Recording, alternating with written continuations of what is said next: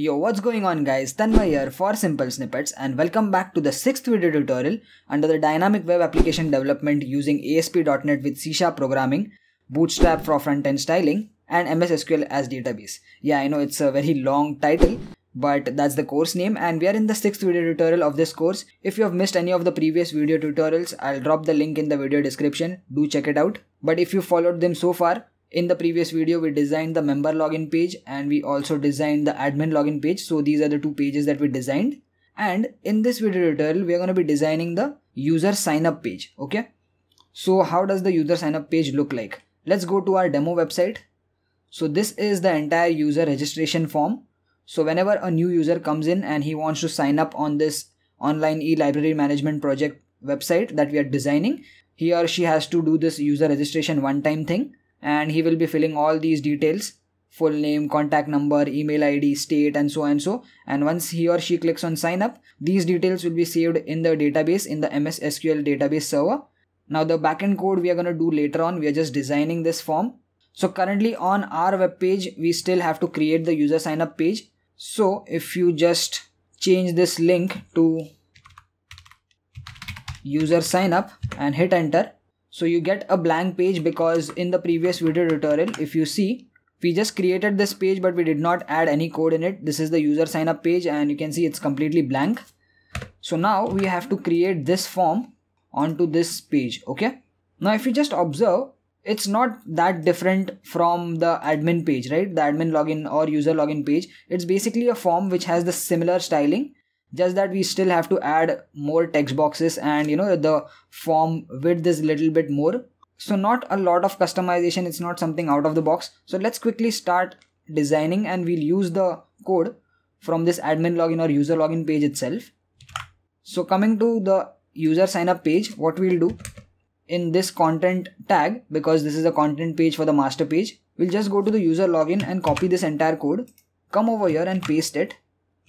Let's just save this and refresh our page.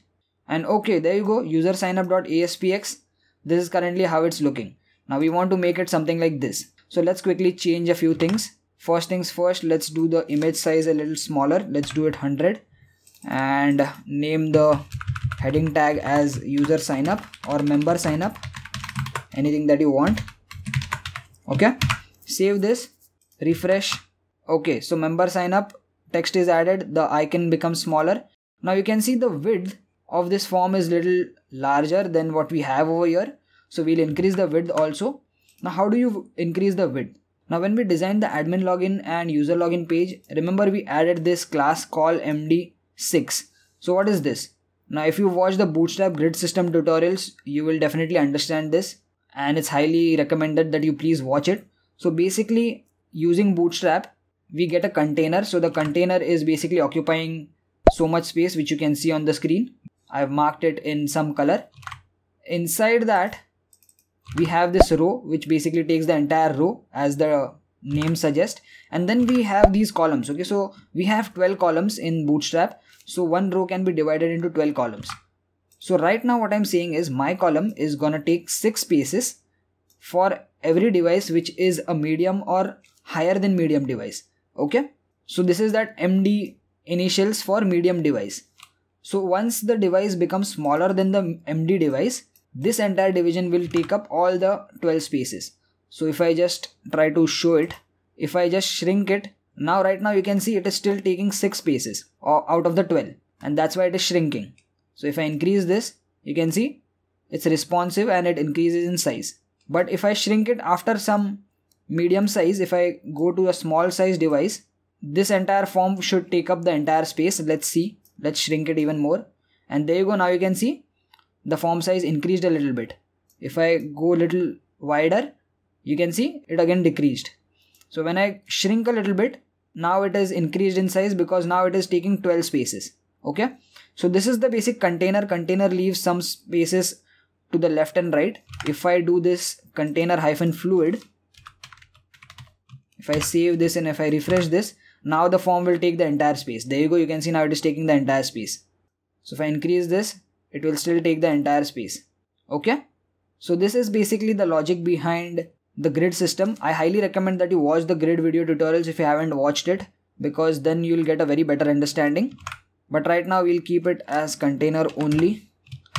And now we will increase this to 8. Okay. So out of the 12 spaces, this division will take 8 spaces instead of 6. And now you can see it's pretty much matching the width of the user registration form on the dummy website. This text is a little smaller, which means that it is a H4 tag, I guess. Let me change this to H4. Save it, refresh. Yeah, it becomes a little smaller. Let's see what we have to add next. If you see, this horizontal rule is there, we already have it. We have full name and date of birth, but they are side by side, okay? So let's add them instead of member ID. Coming to the code, if you scroll down, over here we have this big row inside which we have this one huge column. Now instead of this, what we can do, we can add individual rows. Let's copy this. Let's come over here. Let's paste this over here. And now what I can do, I can say call -md-6. And then I can just copy this and paste it again over here. Okay. So I'm just creating a structure. Inside the first column of the newly created row, what I'll do, I'll just copy this label and this ASP text box. In fact, I'll cut it and paste it over here. The form says full name, so I'm gonna say full name over here. The placeholder also is gonna be full name. Okay. Similarly, what I'll do, I'll just cut this label and this division as form group, and I'll paste it inside this call md-6. So the second division inside this row. Now this division is gonna take 6 spaces. This division is gonna take 6 spaces. Together they will take 12 spaces, which will be equal length. I just have to change this password to date of birth, right? So I'm gonna change this to date of birth. Okay. The text mode over here, I will change this. I will go to the properties, and in the text mode we have a date option. So we will change this text mode to date. Save this. Let's refresh the page and let's see how our page looks like. And there you go. You can see we've added the first row. The first row comprises of full name and date of birth. Over here also we have full name and date of birth. Okay. Let's see what we have in the second row. In the second row we have again contact number and email ID. So let's quickly go ahead. I hope you're getting this. I added this one row. Inside this one row I created 2 divisions or 2 columns with equal lengths of 6 and 6 with the breakpoint as MD, which is medium device. So once the device length goes smaller than medium, this division will take 12 spaces, this division will take 12 spaces, and they will be stacked one below each other. Okay. Till then it will be side by side. So what we have to do now, we just simply have to copy this entire row, hit enter and paste it over here, and just change the names to contact number and email ID. So I'll say contact number. The placeholder can be contact number itself. Since this is a number, you can go ahead and change the text mode to a proper number. So the text mode changes to number. Then we have email ID, right? So let's add email ID. I'm gonna say email ID. Again, text mode can be changed to placeholder can be email ID. Text mode has to be changed to email. So there you go. Let's save this, refresh the page. Coming to our page, there you go, contact number and email is added. So similarly, now we have to create state, city and pin code. But now you can see the spacing has to be divided by 3. So you know that this entire row that we are going to add is going to be of 12 spaces. That is, it can be divided into 12 columns. So if you want 3 equal text boxes, you have to give each column as the size of 4, right? So 4 plus 4 plus 4 is going to be 12. So let's quickly add them. And this is going to be a select box. It's not going to be a text box. So let's add that also. So now again, I'm going to copy this entire row. Come down over here and paste it as it is. But instead of division class call MD6, it is going to be 4. There is going to be 4 and there is going to be one more division which is supposed to be added. So I'm going to copy this division and paste it over here. Let's just save this and first see how it looks like. Okay, so there you go. You can see we have added 3 equal columns inside which we have 3 controls. Just that we have to change this to city, this to pin code and this to state, and this is going to be a drop down select box or drop down box basically. So let's add that drop down box over here. We will change this to state, and instead of this ASP text box control, I'm going to remove this ASP text box control and I'm going to add a drop down box. So this is that drop down list. Okay. Now we still have to give it a class of form control. So you can add a CSS class or you can also give it a class, normal class attribute. I'm just going to add a normal class attribute which is going to be equal to form control. Okay. So this is going to take the states value, right? And we know that we have only limited number of states, right? So these are always going to be the same. So these are static values. These are not coming from database. So we'll hard code these values. And how do we hard code values in the drop down box? So you come to the code. Now this is that drop down list. You can see the tag opening over here and this is the closing tag, right? Between these two, you will add something called as an ASP list item. Okay. So this is the drop down list and inside that we have this ASP list item. The first one is going to be select and the value is also going to be select. So if I save this and if I just refresh, there you go, you can see we've got our drop down list over here with one item as select, right? So we only have added one list item, so that's why we're getting one list item. Now similarly, I will create more list items over here. In fact, I'm just going to copy paste them. You can pause this video and type it out yourself. Okay, so this is that entire list. I have already copy pasted it. If I save this and if I refresh, there you go, we have the entire list of all the states we have. Alright, so the next thing is we have to change this to city and pin code. So we'll change the label and the text over here. So this was the very first division with 4 spaces. I'm just gonna minimize it. Next we have is city, right? So let's create city. We don't have any text mode for this. So the text mode is gonna be basic text. The placeholder is gonna be city. So instead of this CSS class, you can also have class, okay? So you don't need to have CSS class as the attribute. The CSS class attribute is for ASP buttons or, ASP components. And this normal class is basically for HTML components, but they also can be applied to ASP components. Let's just save this. So that's for city and this one is for pin code. So this is also class form control. The placeholder is going to be pin code. And the text mode here is going to be number because pin code is a number. We will do a little bit more validations later on. Right now I've kept it very basic. We are not doing any validations as of now. Maybe when we actually go ahead and design the backend side, we will add a little bit more of validations like, you cannot have empty spaces and whatnot. Let's just refresh and there you go. Pin code and city text boxes are done. So what do you have left? So we have full address now. So the full address is taking the entire 12 spaces with 2 lines. So it is a multi-line text box. Let's quickly add that. We'll add one complete row. Let me copy this upper row because it's easy to manipulate. So this row is done. I'll minimize it. Hit enter.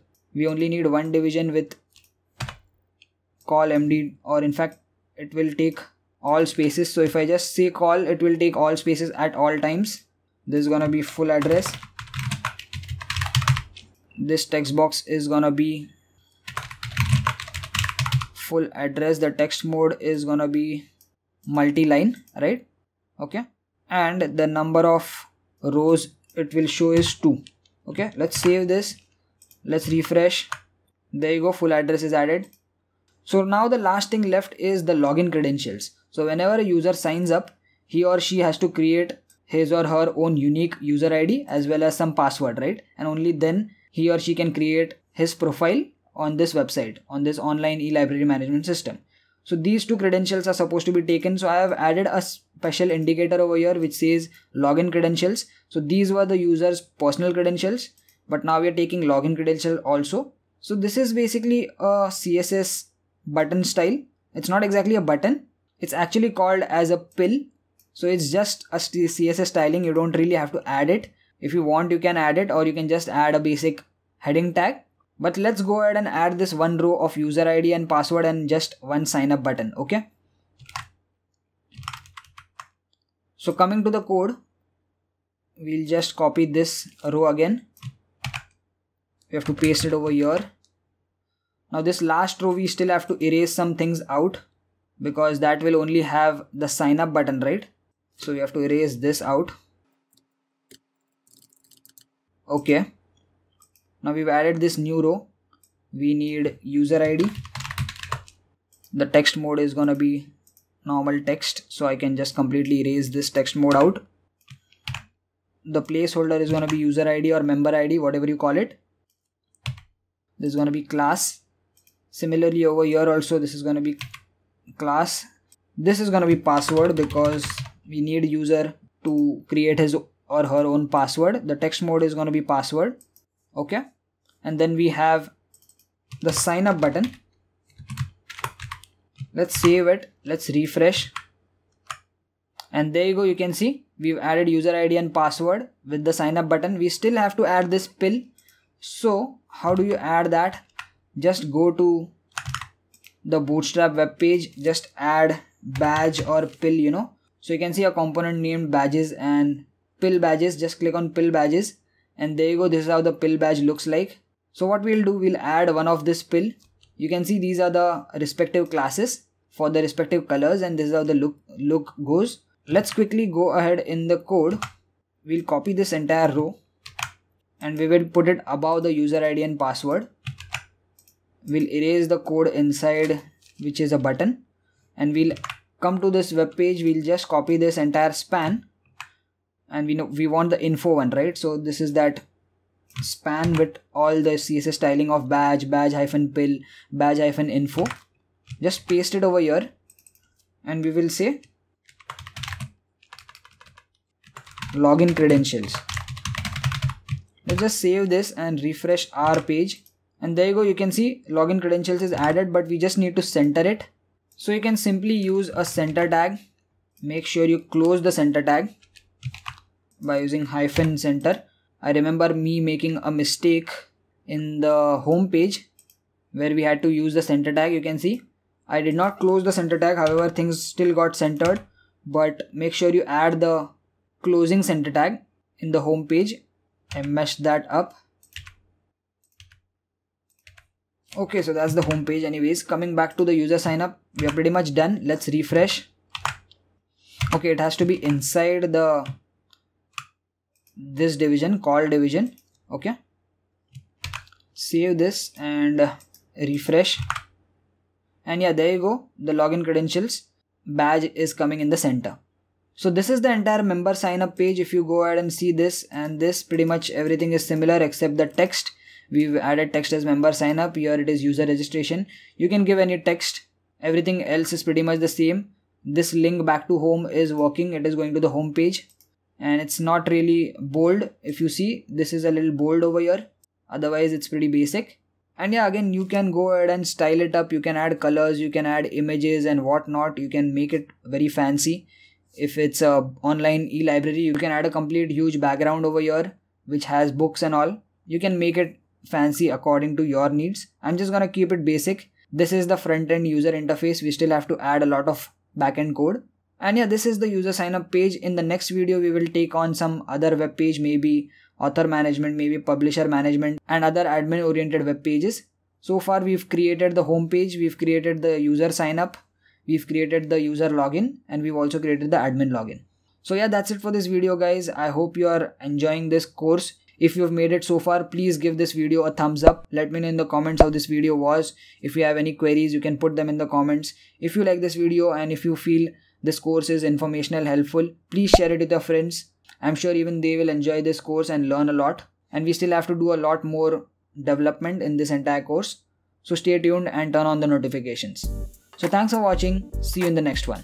Peace.